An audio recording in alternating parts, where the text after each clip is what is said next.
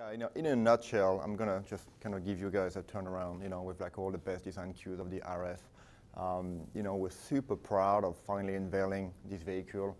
Obviously, from the past generation, we kind of gave up the smile. You can see, the front face is going much more sophisticated. But even so, the RF compared to the soft top, we're broadening the audience. And we've done focus groups where a lot of the current MX-5 soft top buyer wouldn't maybe consider this one, even though they think it's really cool, because the soft top is really for the purest kind of two-seater experience. But what we realized, there's so much more broader audience where people that would never consider a two-seater that now look at this vehicle to be like, I could drive this in the city. I don't have to be in the PCH. This is really a complete different experience that we're able to accomplish.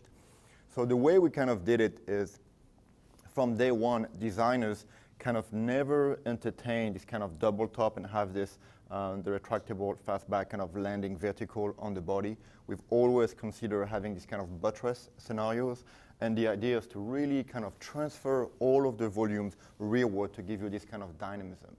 The other thing that it does is when you look at the overall silhouette, it compares to a lot of the classic, Italian vehicle from the 50s and 60s that stayed embedded, kind of into your mind, and it's such easy to fall in love with that silhouette. So again, it's more of that coupe-like aesthetic that we're trying to target. So what's very interesting is we work really hard, designers and engineers together, on how to put this thing together. One thing we're super proud of is how did we achieve actually this cut line. And most of other manufacturers, that shut line is actually a lot lower from a packaging issue, which kind of defragment the whole tricolor panel, and you kind of lose the whole thematic. What we've done is able to compress all of the hardware in such ways we move that shut line into that crisp where those two surfaces kind of meet. So when you walk through the vehicle, that shut line actually disappears, which is pretty amazing because you have that whole quarter panel looking like very much seamless. Now, from a graphic standpoint, obviously we didn't want to land, again, vertical here. We had to stretch it. Even if this is black out to not see the hardware, it really helps for the car to all feel a lot more of that kind of rear dynamism. Something else very interesting with the vehicle, we want for you to fall in love with the vehicle, we want your eyes to contain the volume.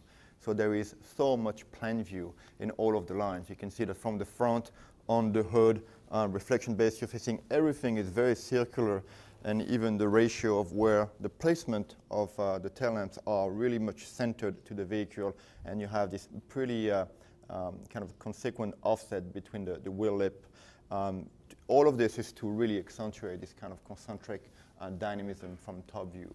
So your eyes really circle the car very quickly and help with this kind of irrational seduction.